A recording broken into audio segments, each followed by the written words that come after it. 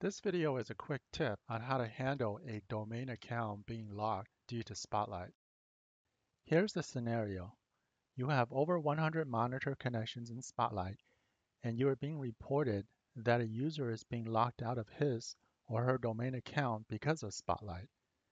How do you find out which connection is associated with the user domain account in question without having to right-click and search through the connection properties one at a time? We are going to take advantage of two things. One, the Spotlight connections are saved as XML files located under C, Program Files, Del, Diagnostic Server, Agent, Conf, Monitor Entity.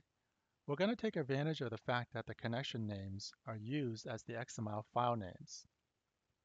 Two, we're going to use the Windows command findstring /m to search each file in the Monitor Entity folder for the user account name and return the name of the XML file if a match is found. So let's see how this is done. First, navigate to C, Program Files, Del, Diagnostic Server, Agent, Conf, Monitor Entity, and note the path. Also note that the name of the connections are associated with each XML file names.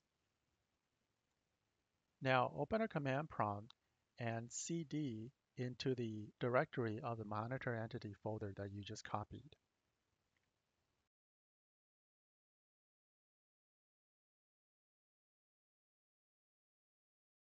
Press enter and type in findstr/m and in double quotes type in the user that you're looking for. In this case, it's Peter H.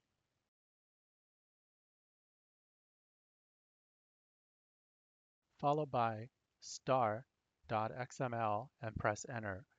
If a match is found, the command is going to go ahead and return the name of the XML file, which corresponds to the connection that we're interested in. Now that we know what connection to look for, we can go back into the Spotlight client, look for the connection that we are interested in, right-click on Properties, and remove the user in question. So that should resolve our issue with the locked account.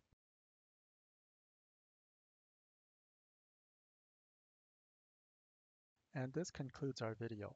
Hopefully it provided a useful hint. Thank you.